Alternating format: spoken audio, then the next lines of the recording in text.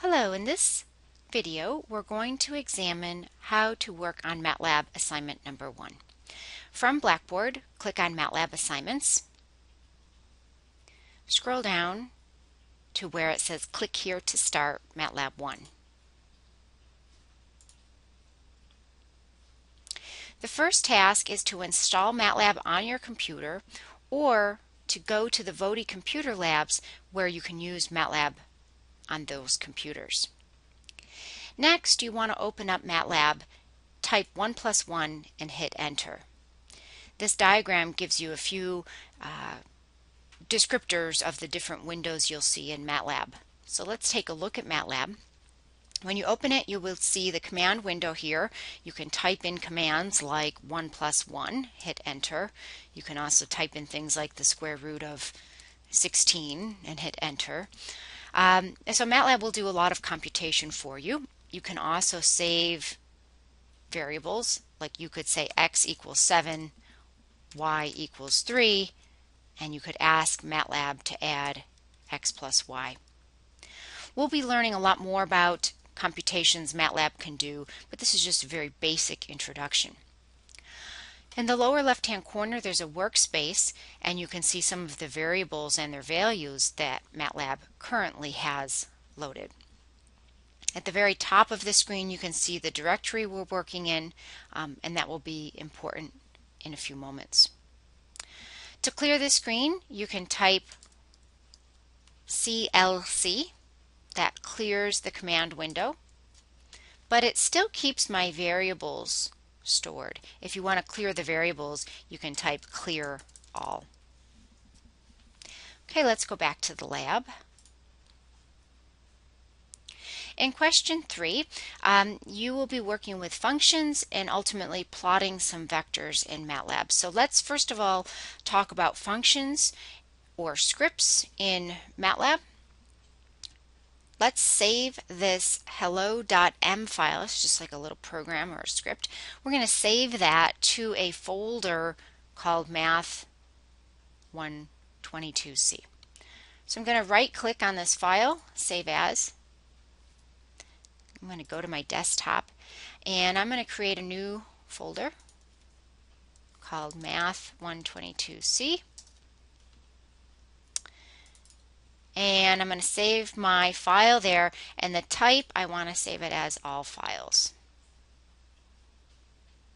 Okay, let's go back to MATLAB.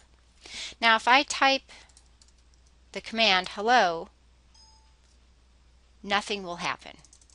Okay, and the reason is that I'm not in my Math122C folder. We need to get to that folder so that MATLAB knows what program I'm talking about. So I'm going to scoot up a few levels here to get to my computer's name, and then I'll go to desktop. And I'll scroll down here till I find 122C.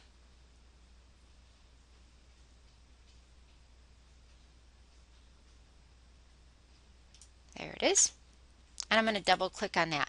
So now at the very top you can see the directory that we are in brings us to this folder 122C.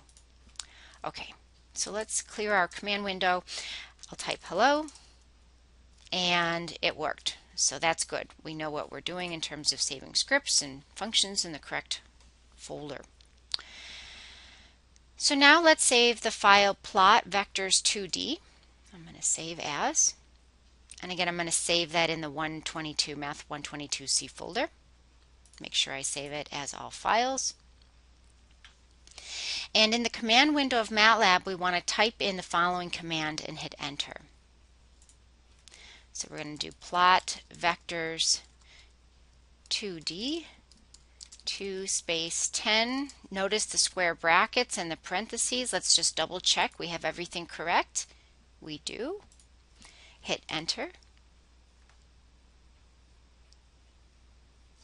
And it appears that nothing's happening.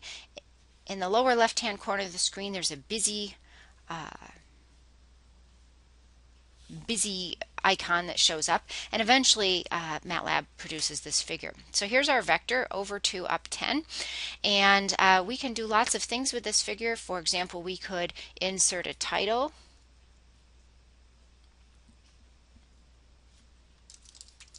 put your name there, for example. You could also edit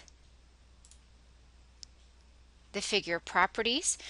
If you click right on this arrow here, we could make it maybe a heavier weight line. We could maybe add color to it and those sorts of things. Okay, and there's a lot you can do in here. You can edit your axes and all sorts of things.